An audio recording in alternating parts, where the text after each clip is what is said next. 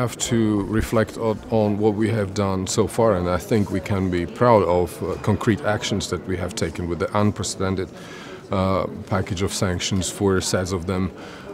Definitely, we appreciate American leadership within NATO, where United States has been very supportive of the need to ensure the defense enhanced forward presence on the eastern flank, and Slovakia is part of it. At this moment, as we speak, the air defense system, Patriot, is being deployed on the territory of Slovakia by Germany and by Netherlands. So I think we can be really proud of what we have achieved so far. Nevertheless, we are confronted with irresponsible regime in Moscow, and we have to look forward and make sure that we stop this war. Thank you so much. Thank you.